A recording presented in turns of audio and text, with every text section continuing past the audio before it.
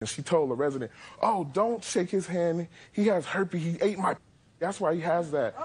Excuse me for saying that, but that's what she had said. So then I looked at her because it's like cameras all over the facility. So I didn't want to get into like no verbal confrontation with her or whatever. I just walked down. I was in a zone. That's what they call like when you patrol the building, make sure. No, I'm in a zone. Your Honor. Zone? There, and she's still yelling the same thing. So she was coming down the hallway saying, Whatever he did, I don't want to hear it again. Yes. In very graphic terms, that you had a sexual encounter. Yeah, and she kept saying that's why I had the mark on my face. That you had a herpes on your face. Yes, ma'am. He did not take off his clothes. I undressed from the waist down, and that was it. When he finished, I put my clothes back on, and we walked back to work. Sounds very romantic to me.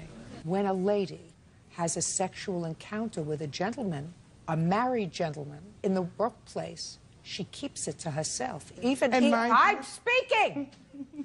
Even your sister was disgusted with you. But the sexual encounter was true. There's something wrong with you. You should not be anywhere near old, frail people who can't defend themselves because there is something definitely wrong with you mentally.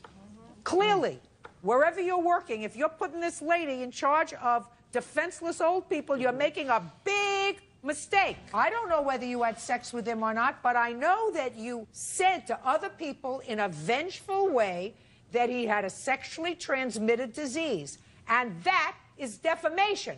And it was said in a spiteful way, and that he's going to get compensated for. And I'm dismissing your counterclaim because anything that happened subsequent to that, as a result of that, you deserve.